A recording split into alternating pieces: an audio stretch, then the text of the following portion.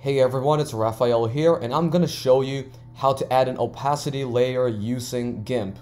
So to add the image in, you can either drag in, so I have my example image right here. You can either drag it in, or what you can do is do File, Open as Layers. But to make it simple, I'm just going to simply click and drag on top of my original image, so drag it into GIMP.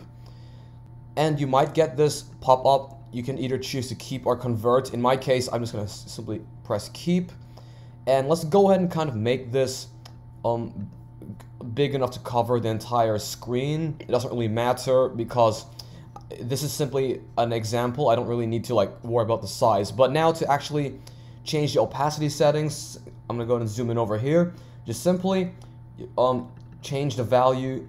So if I were to go ahead and kind of make it less, you can kind of see that the other image is starting to become see-through, and you can see the original picture is kind of shining through compared to the when it started, when the image was completely covering the first one. So you can also kind of drag the slider if you prefer to edit that way. So I'm dragging it to the left, or if I want to kind of show less of that, I'll just drag it to the right again. So that is how you add an opacity layer using GIMP. It's very simple, as you can see over here. So let me go ahead. You can actually edit the value by typing it in as well.